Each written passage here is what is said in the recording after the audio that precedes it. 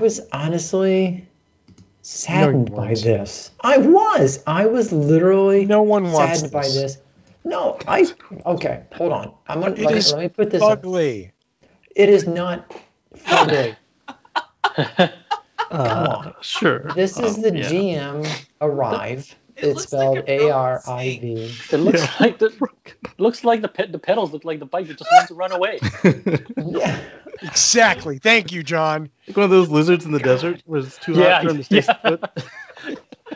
Exactly, Casey. Yeah, that's good. This is such a piss poor design. Anyway, go on. Okay, with everything, for people with 1 foot long I like the legs. simplistic, the minimalistic bicycle design, that it doesn't have the diamond, looking frame, and I like it. It's Tony. But that's a kid's bike, right? Like, how could an adult pedal that thing? I don't know. The seat goes up. Is there a pedal? At which point it looks even more ungainly. Okay, maybe that's why there's tires are too small. The whole thing is. Right. Well, okay. So you'll be glad to know that GM killed it there. Suck it. They made the right call. Squash that bug. God, I liked it. I thought it was. Again, I think it's a nice looking minimalistic frame. I like the styling.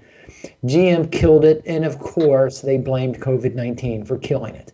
Of course. Which to me is a piss poor, stupid excuse, because the market has shown that e-bike manufacturers have actually seen a spike in sales. Huge. Yeah, and they're talking like 400% sale increase, because now because people are getting more bikes and moving around, using the bicycles, and then GM comes out and says, well, we're going to kill it because COVID-19. Did it have a prolonged cough before they killed it? It was sorry, just had that. It had a temperature. They had someone in the board. I was going to say, if GM kills it, that basically means the market's growing. So. Yeah, the market's on fire tonight. Jeez. That was beautiful. That was beautiful. I don't know what to say. Of course, GM would kill something that's experiencing an explosive growth in that product category. You know what I mean? Yeah. And of course, their offering in that category would be the fugliest. I mean, just those wheels are so ridiculously small. Like, is the whole point of this thing to be like a commuter bike?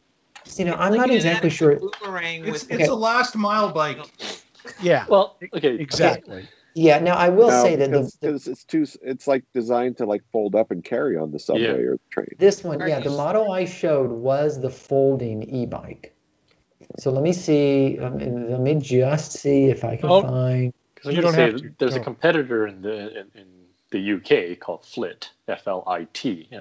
They have a folding bike, and it looks fairly similar, right, with the small wheels, because the idea is, you fold it up and you just truck it onto the train, get to whatever the town you need to, and then when you get off the train, unfold it and bike to your destination.